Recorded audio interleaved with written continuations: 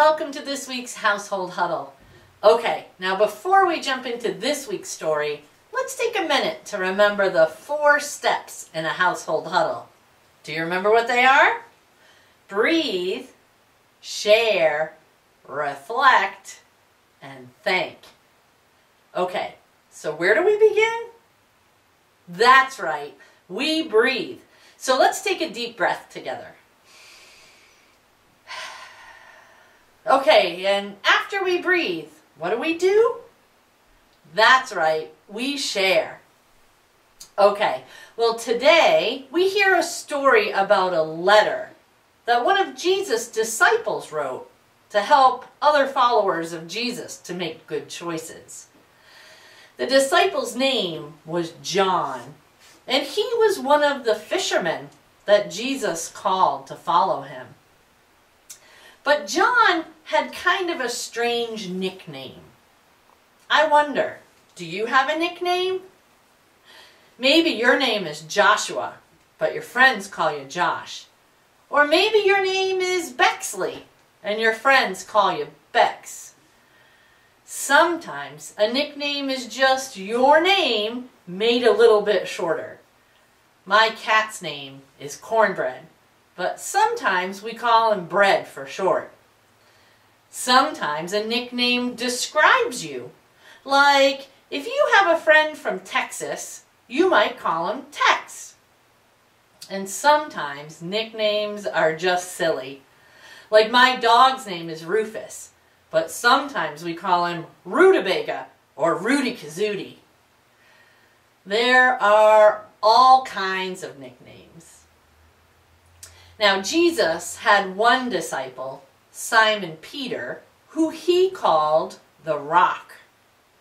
And John, the disciple who wrote the letter that we're talking about today, was sometimes called the disciple that Jesus loved.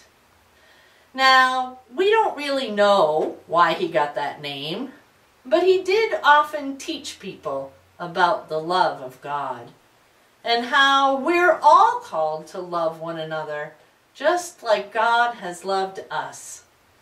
Have you ever heard that before? Love one another as God has loved you. Well, that is a very important thing to remember because we are all supposed to love one another. But in today's letter from the book of 1 John, John, the disciple that Jesus loved, also says, "Little children, let us love, not in word or speech, but in truth and action." Did you hear that? Little children, let us love, not in what we say, but in what we do. Now, when he said little children, he wasn't just talking about kids or people under a certain age. He was talking about everyone because we are all children of God. And he was saying that we shouldn't just talk about being nice to people. We should actually be helpful and nice to everyone. When we reflect, we think about the story. So you might want to talk to your household huddle about a few things. If you could have a new nickname, what would it be?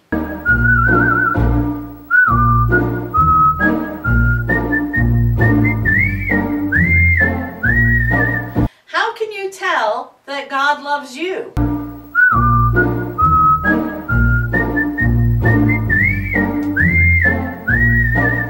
And what's something you could do to show God's love to someone else?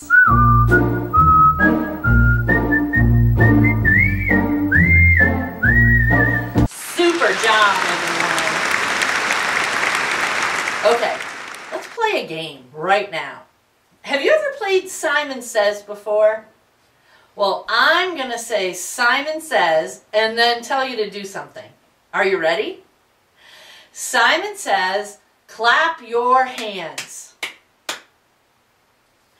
Simon says, pat your belly. And Simon says, touch your chin. Did I trick you?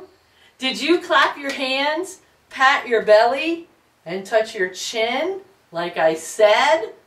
Or did you clap your hands, pat your head, and touch your nose like I did?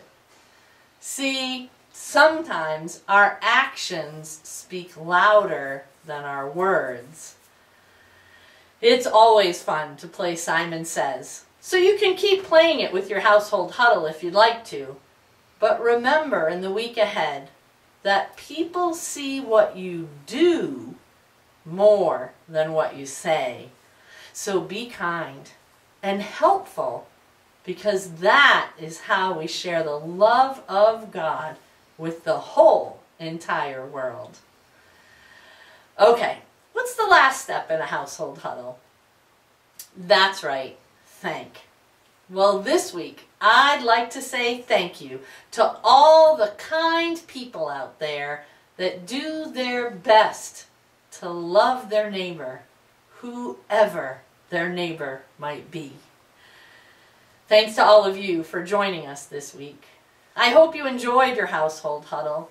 And remember, household huddle can happen anytime and anywhere, so just be creative. But no matter where you are or what you're doing, remember that you are amazing. And don't ever forget that God loves you just the way you are, and so do I.